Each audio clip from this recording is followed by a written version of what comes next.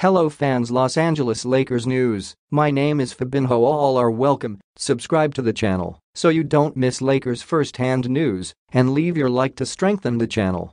The Los Angeles Lakers have signed forward Jared Vanderbilt to a 4-year, $48 million contract extension, which includes a player option for the 2027-28 season.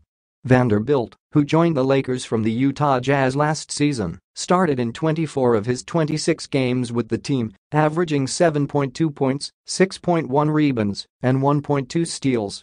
While he excels as an explosive finisher and energetic rebounder, his limitations include a lack of three-point shooting and dribble penetration skills.